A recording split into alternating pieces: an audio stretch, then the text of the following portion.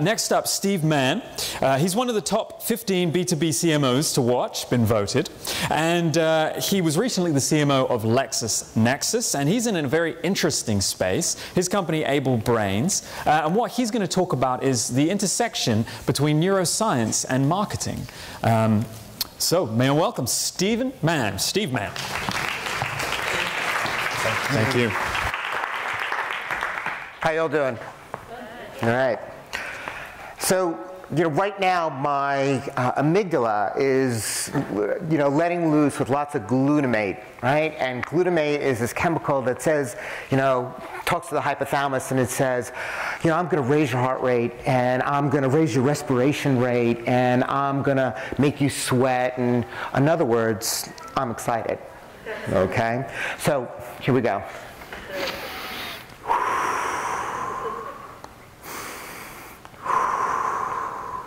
Okay, so I just kicked in my parasympathetic nervous system right now, which lowers my heart rate and lowers my respiration, so it enables me to be able to talk to you about, what it is to wire your consumer's brain. Or how I like to think about it, how to impress your mom and your boss by being a great digital marketer and occasional neuroscientist. So who am I? So I really dig mashing up digital marketing with eclectic disciplines like neuroscience.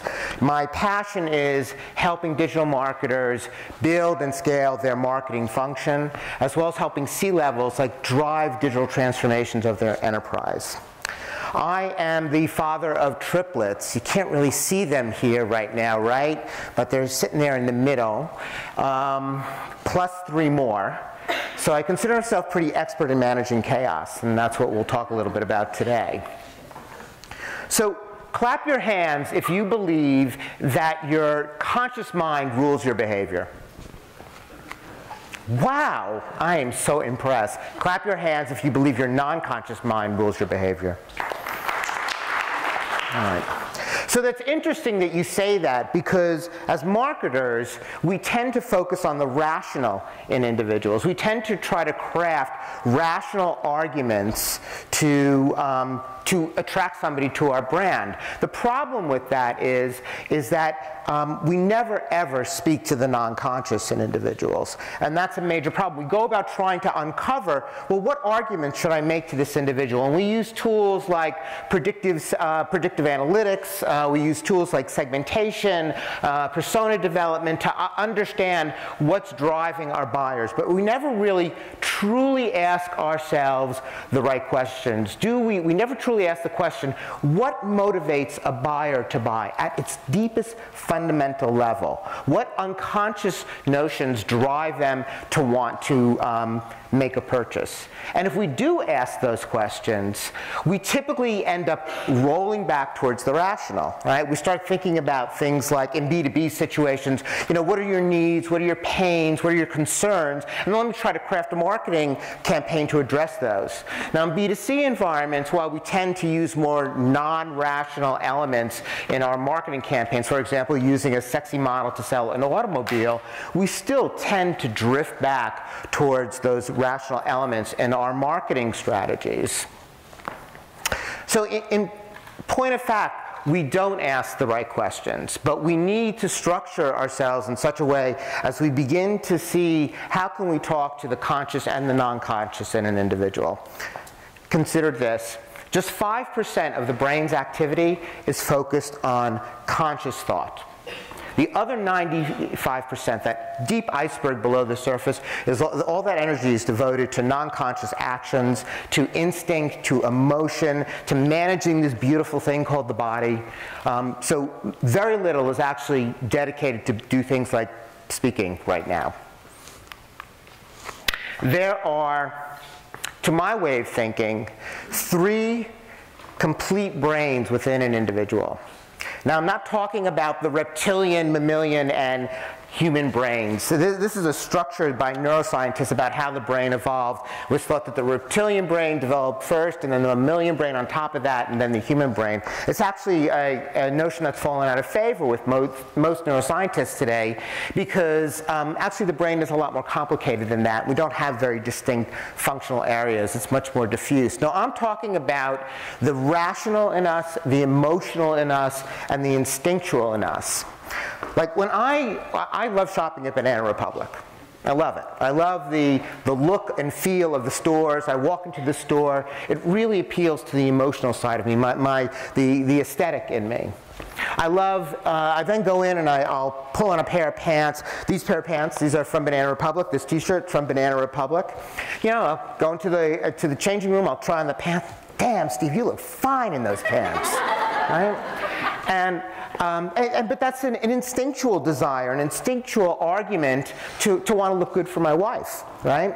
And then, you know, the rational brain kicks in, and I take a look at the price tag, and I'm like, shit, I bought so much today. Can I actually afford this, right?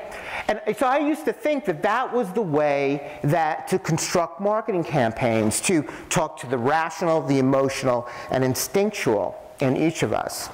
But what I've come to understand is that the non-conscious in us holds tremendous sway over the brands we love and the products that we're going to buy. Now, I bet you need some proof. I did, so I brought some along. So, consider this. Would you buy music based on the music you're listening to? Well, excuse me, would you buy wine based on the music you're listening to?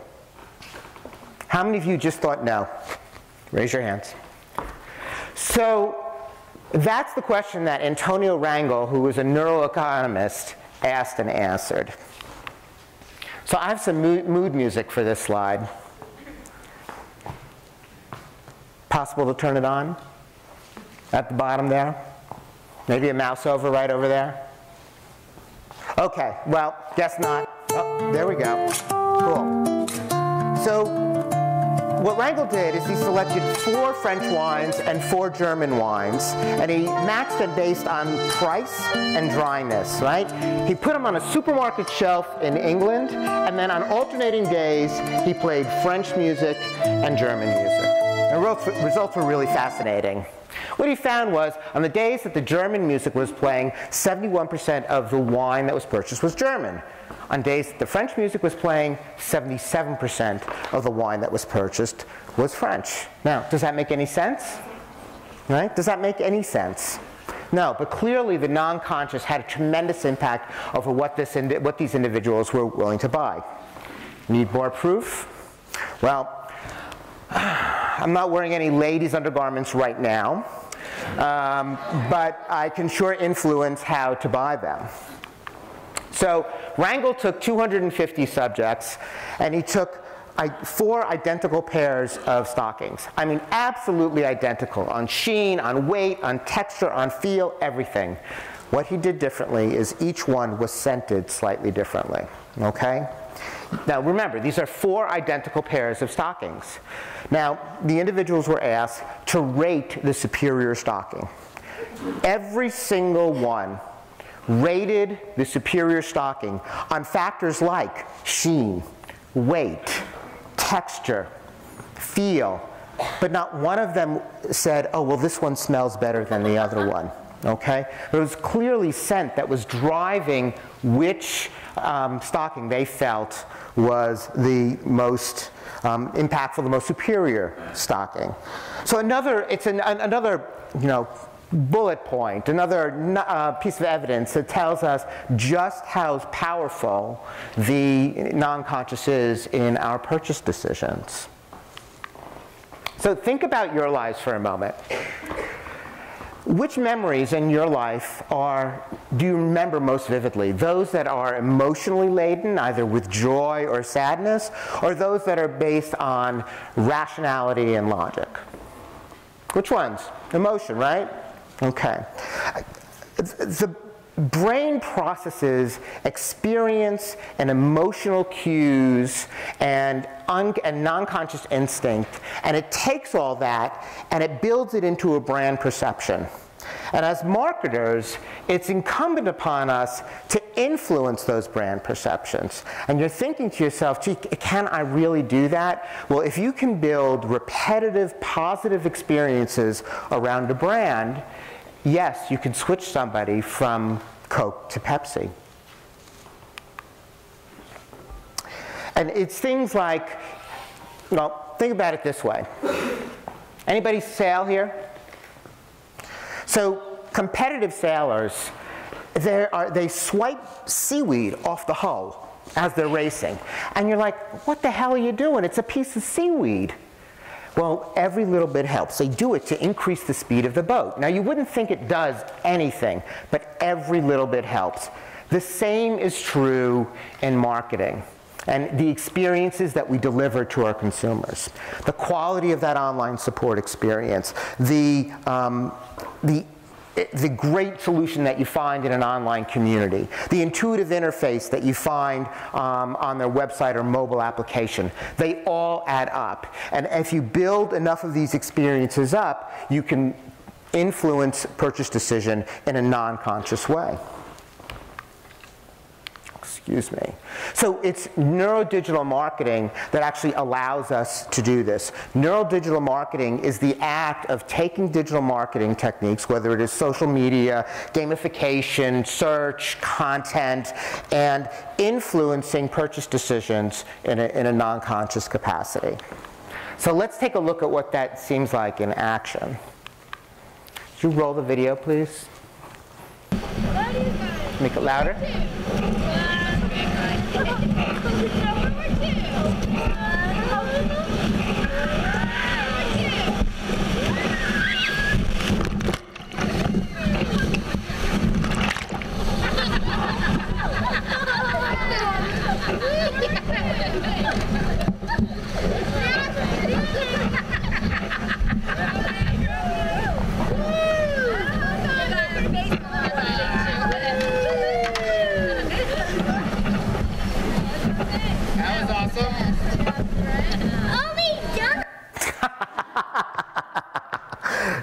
So those are the girls, Sydney, Molly, and Giselle, and two of my older ones, Emily and Ryan, and my wife, and the guy cackling in the back is me. And what emotions did you just see? Happiness. Happiness. What else? Anything else? Exasperation. Exasperation. Okay, like are we done? Yes, there was that too. Pride. Pride, yep. So look, happiness was definitely one of the preeminent emotions that were out there, and it was all of those actually. We are designed to be happy.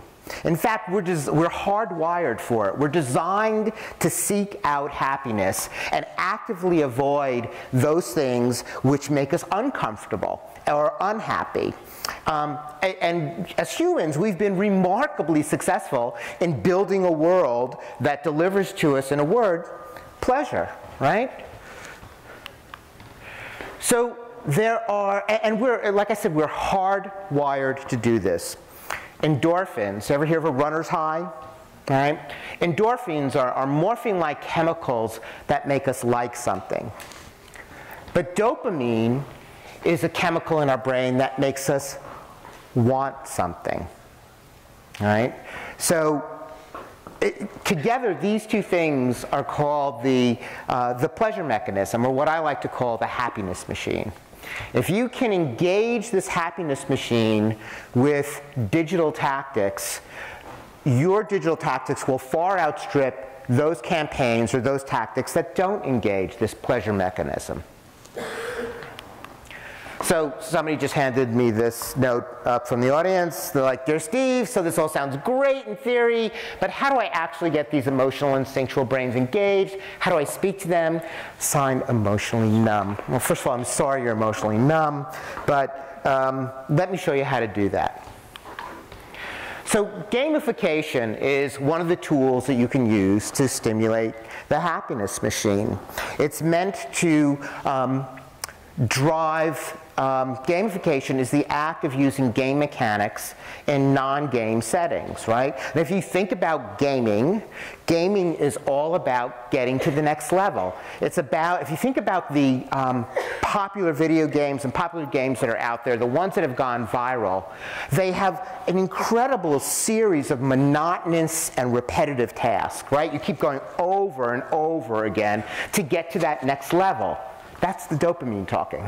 That's the dopamine saying, let's get to that next level. Let's strive to reach that next level. This striving behavior is part and parcel. It's actually core to who we are as human beings. You know, Spocks we are not. We are slaves to our pleasure-seeking selves, okay?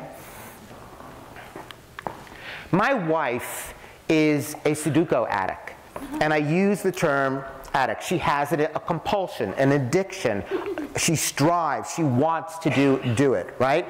But it's not just the joy of winning, of solving a puzzle, not just the pleasure, right, that she gets from the endorphins when she solves a puzzle. It's the surprise that she gets at the end of the puzzle when she's delivered a new puzzle. You know, clock Sudoku, a regular Sudoku, 4x4, 6x6s, 12x12s. I mean, I can't keep up with it. I mean, she plays it all the time, you know, on the subway, in meetings, in between meetings. You know, I should have gotten a shirt for her. You know, spare moment, play Sudoku. But that's why she is so addicted to it. But any successful gamification strategy, any successful addiction like hers to Sudoku, depends on those two things: that you're intrinsically rewarded with what you're doing, and that you are striving, something's pushing you to get to the next level. You have a desire or a path to get to the next level. So I bet you a lot of you are thinking, well, I bet you this isn't going to work in my market. I mean, it sounds too complicated and stuff like that. So let's take a look at a dull market, the enterprise software market, and specifically let's talk about SAP and its SAP Community Network. You know, the network was launched about 12 years ago. And the purpose of the network was to provide customers and partners, influencers, with a way to get answers to their questions, whether it's a vexing production problem or whether it was an implementation issue. This was the go-to place to get those answers. And what was brilliant about it is that what SAP saw when they launched this community was they saw a dramatic decrease in their support costs. The reason why they saw a dramatic decrease in their support costs is because folks would rather go here and talk to peers rather than pick up a phone call or try the traditional mechanisms of engaging them, engaging SAP to get an answer to your question. So as I said, about 12 years ago it was launched. And the environment, the community, has about 2 million unique visitors per month. And they've clearly reached their limits in terms of organic growth. And so what they did in 2000, and by the way, the technology that it was launched on, not very social. You know, it was done about 12 years ago. You know, there wasn't real strong capabilities around comments or ratings and reviews or ability to issue likes or more of the basic social elements that you would expect. So in 2012, SAP migrated to the Jive platform, and all of a sudden they had a lot more social capabilities, but they started freaking out because all of a sudden they started experiencing what I call engagement entropy. You know, folks were not willing to engage in the community. As a matter of fact, engagement was going down the toilet. And these guys were freaking out because they thought they were going to have to remarket to and re-engage their community members. And that's I don't know if you've ever been down that path before, but it's a really expensive proposition, right, to do that type of re-engagement. So what they decided to do was to gamify the SCN experience. So what they did is they created those multi-level rewards, those multi-level missions that I was mentioning earlier, a series of things to strive towards in the same way that my wife was striving to the next level of Sudoku. They set those up and gave those out to the community. All right? Ben Franklin said, it takes many good deeds to build a good reputation and only one bad deed to lose it. The core of the SAP community is its reputation engine. These missions were designed to earn reputation points.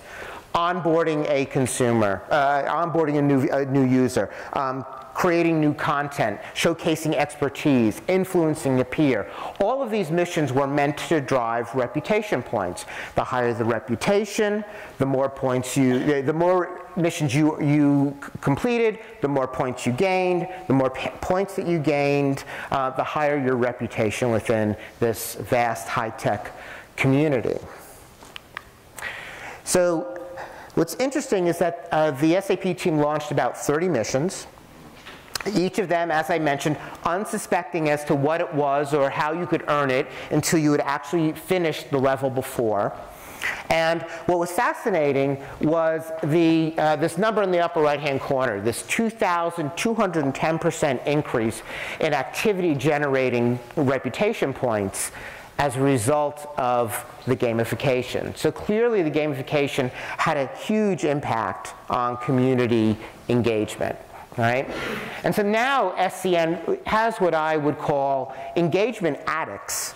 Right? And I use the term addiction in the most positive sense because they've got millions of members who are literally addicted to the site based on that pleasure mechanism that we talked about earlier. And hey, you know what? If you want to be addicted to SCN, go right ahead. It's not for me, but for these guys, it serves its purpose. It grew the community. So there are a lot of common mechanics for success in gamification, and these are some of them. But the three that I would really, leave you with. By the way, dopamine, that neurochemical I was talking about, is when there's not enough of it, you get Parkinson's disease, and its treatment is this drug called L-Dopa, which is basically a chemical that's needed to create dopamine in the brain. So when they use L-Dopa to treat people with Parkinson's disease, one of the unfortunate side effects is compulsive gambling. So there's that notion of compulsion and striving behavior again, that it's a medical testament to just how powerful dopamine can be in driving these striving behaviors, these compulsions, these addictions. Right? So there are three basic mechanics really that I'd leave you with around here. Number one, you have to deliver multiple achievement level missions that are unknown until achieved. In other words, number two, you have to surprise them with them. And number three, you have to design a program that they both like. It appeals to them intrinsically, as well as that they want. They want to get engaged. You want to get them in this loop of wanting to get more and more and more, just like somebody does in a viral game. So it's clear that gamification is one of the tools in neurodigital marketing that you can use to evoke the pleasure center and drive somebody to really be a fan of your brand or your service. But there are many other emotions: lust, passion, desire, fear, anger, dominance. All of these can be properly engaged through the use of digital tactics to have somebody love your brand and buy your product or service. You have to be able to speak to each of those three brains in order to be a successful digital marketer. Thank you.